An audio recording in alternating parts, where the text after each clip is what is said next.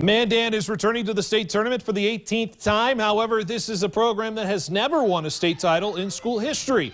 Their opening round matchup is with Fargo Davies, the defending champs, and in-game adjustments will be a new opponent. With a new opponent will be key. If we have positive adjustments to make those plays happen for us, anything can happen. It's the number 2 seed. It's the reigning state champs, but we've got all the motivation, we got all the heart to go and do it, and I think it's going to be a good week for us. I know there's a lot of teams that would love to be in our position, and we just really want to make the most of it because we know that it's an opportunity that not a lot of people get to have.